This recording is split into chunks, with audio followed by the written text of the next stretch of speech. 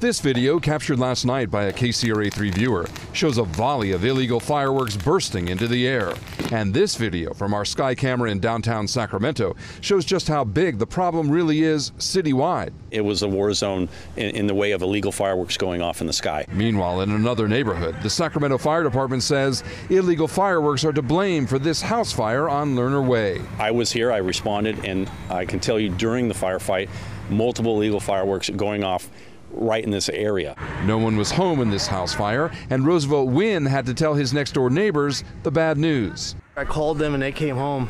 Wow. And the wife passed out when she seen the fire and stuff.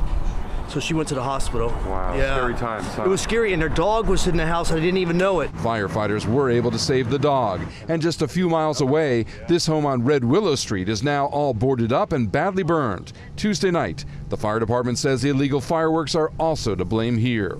But the woman who lived here was saved by Johnny Fazio, an Army veteran who served 6 years in Iraq. His military instincts kicked in when he saw smoke. She was an elderly woman, approximately 90 years old, so she had a little bit of trouble walking, so that's why I just picked her up and just ran out of the house with her. Johnny Fazio saved the woman's life, but is too modest to take credit. I just think that if anybody else was around, I just think they would have did the same. But I got some text messages and some visits from her family, and that's more than enough for me. The fire department tells us illegal fireworks endanger lives and destroy properties like this one. And if not for a heroic neighbor, this story would have had a very different ending.